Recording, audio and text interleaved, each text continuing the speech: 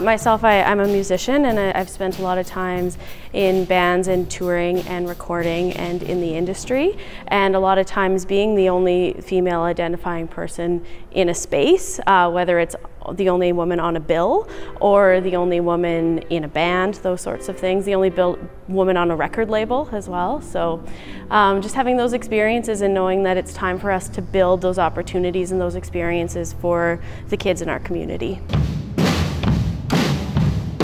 They learn an instrument, they form a band, they write a song, and then at the end of the week they perform in a showcase at the Exchange.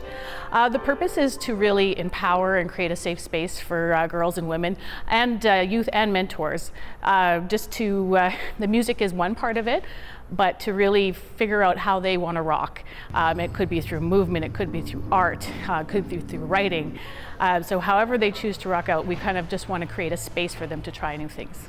Okay, so we have Wicked Unlimited, Rocky Road, the Flaming Stars, and then we have a few other bands as well, 6 in total. Our campers, like last year, I think we have about half returning campers.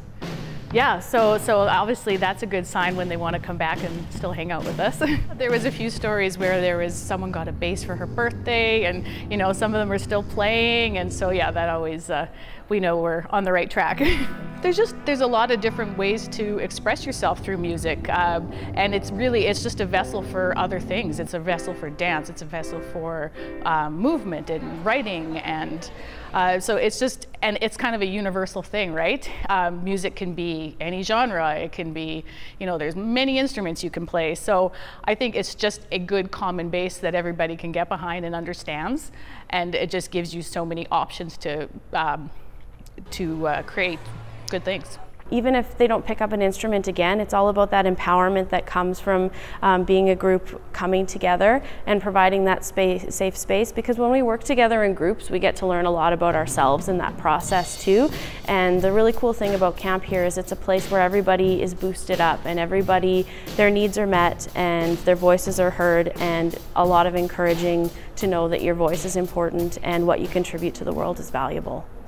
Sometimes being the only woman in a space, in a male-dominated space, there was a time when that was really difficult because you're trying to fit in, you're trying to navigate an experience that doesn't necessarily feel like it fits for you sometimes, because we all kind of go through our lives differently and approach things differently. And I think if I would have had some of the mentors that we have here at the camp when I was younger, there would have been a bit more of an ease to the process for me. And even as a musician, starting this camp and running this camp, I find that it's helped me as a musician and to build this community that we have here, and to know that we do have supports within our community and we don't have to do it all alone. We're not all our own islands going about things on our own.